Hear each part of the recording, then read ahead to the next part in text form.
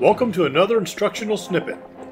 In this video, we will be performing one-dimensional heat conduction through a composite wall.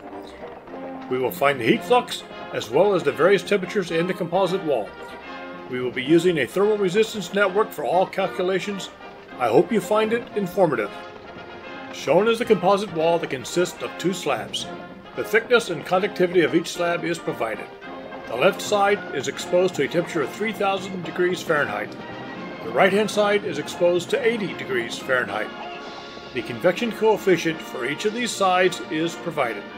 It will become clearer when we define the resistance network that there is perfect contact between the two slabs. In other words, we will not be including a contact resistance in the thermal resistance network. Here is the problem statement.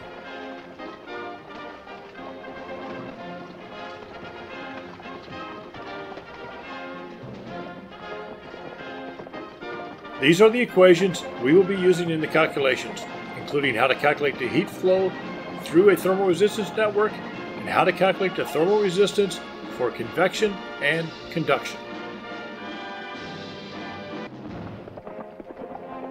Shown is the thermal resistance network for this composite wall.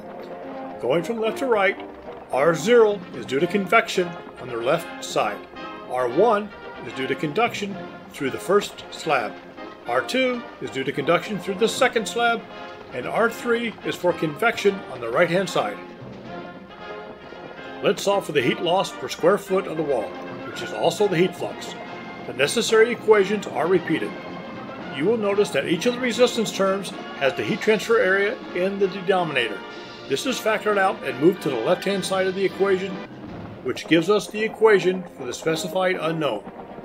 Substituting in values in units, we obtain the heat flux is equal to 513.4 BTUs per hour feet squared. Note that this is the heat flux through each slab. We will be using this to solve for other temperatures in parts Bravo through Delta. In part B, we find the temperature on the high temperature side of layer 1. We denote this as temperature Bravo. The resistance network is shown, and the only resistance is due to the convective heat transfer on the left side.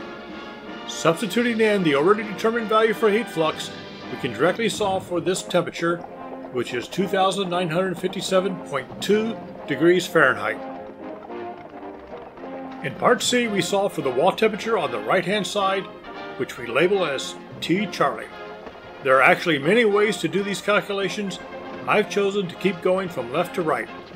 The resistance network is shown. Once again, we substitute in the previous determined heat flux from part A and solve for the unknown temperature.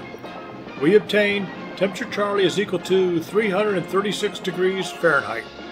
In part Delta, we find the contact temperature between the two slabs, which we label as temperature Delta. Following the same procedure, we obtain temperature Delta is equal to 2475.9 degrees Fahrenheit.